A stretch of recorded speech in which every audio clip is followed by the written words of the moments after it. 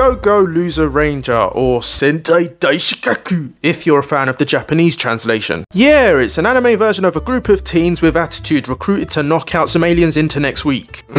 Yes, and also not really. So that's why I'm here to talk about the premise, story, characters, art, and brief you on my final thoughts on the show so far. Let's get down to it. A group of aliens waged war against humans. The defenders of the planet, the Dragon Keepers, ended up coming out on top and defeating the aliens' head honcho. Instead of wiping the whole side out after, they proposed a treaty, ensuring a facade of them still trying to invade the planet but always fall short at the hands of the Dragon Keepers. Why? Well, to maintain the recruitment levels and have some showbiz money. This has been going on for a while now, and an individual among the alien faction is really sick of it. So much that he's taken on the task of infiltrating the Ranger Force and destroying them from the inside. One of the reasons it's possible is thanks to one of the race's abilities of morphing into anybody they want. The show covers this guy's story as he encounters loads of twists and turns on his journey. Now, there's a lot to digest from this story. On top of that, this might be the only news story this season where I genuinely don't know where it's gonna go. So I'm gonna keep my mouth shut, hold the ironic predictions, and just tune in. And I'm pretty sure revenge stories are kinda like that, but I could be wrong. It's just a case of whether or not the other themes of the series is your fit. And this time around, it is for me. I know humor is subjective, but I'm a big fan of satirical humor. And couple that with not actually being able to fully predict where this is going, yeah, I'm invested. Fighter D is our vindictive protagonist. He's sick of the status quo so much that he wants to bring the Dragon Keepers down to their knees. The only problem is he's so weak that one of the Dragon Keepers could take him out while blindfolded with both hands tied behind their back. So he resorts to some really underhanded tactics along with the help of Hibiki Sakurama and Yumeko Suzukiri, the two sales representatives he encounters during his visit to the performance arena. Sakurama is our sympathetic human who goes to seriously alarming lengths to provide our main character deep cover for his operation, but somehow hopes at some point he has a change of heart and facilitates the coexistence of monsters and humans because, well,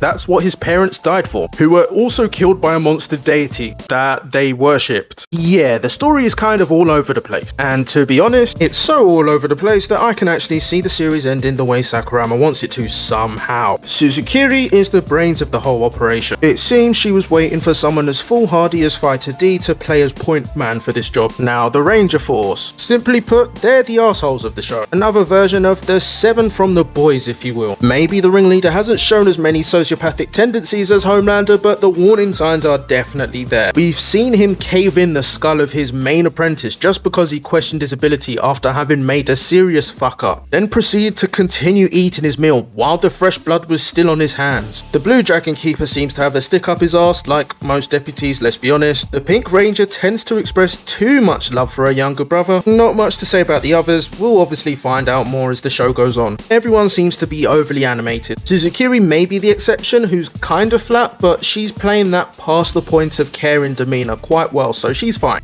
Apart from the obvious comical scenes, the art is clean. Just a shame the choreography isn't much to write home about, but that's clearly not meant to be the main attraction, so I'm cool with that as well. Overall, I had this series on my to-read list before the show came out. Life got in the way and I just didn't get round to it. I somewhat regret not being able to read it at the time because I enjoyed the show for what it is, but there's no way I'm waiting for the next episode to come out to find out what happens next. I want to know about the next stupid subplot point ASAP. Those of you who've watched the show, let me know what you think about it in the comment section below, or just leave a like. That helps the channel too. That's it for now.